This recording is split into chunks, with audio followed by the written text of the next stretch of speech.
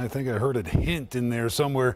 Huge Friday night of Hi-Fi Sports coming up, and it's because of a lot of rivalry games on the roster. Parkview at Brookwood playing for the first place in 7-7A, just like old times. It's the Battle of Five Forks, one of the best rivalries in Georgia.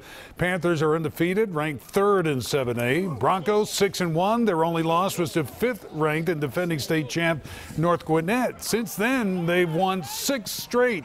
So both teams are coming in hot. Parkview versus Brookwood. You know the deal.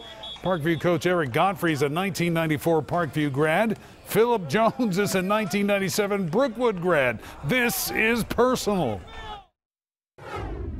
There's no getting around the fact this one's huge, and it's been awesome as Eric has built that program back up, and we feel like we've kind of built this thing back up. I think this is the 3rd year in a row that that this game has been extremely meaningful. Both Stinchcombs, Matt and John Stinchcomb, came and spoke to the team today, and just all the rivalry week and all the stuff that goes with it, and they did a tremendous job of harnessing that energy and bringing it to our team. When I was a little kid, all the way to when these guys were little kids, they grew up, dreaming about playing in a Brookwood Parkview game, and here we are.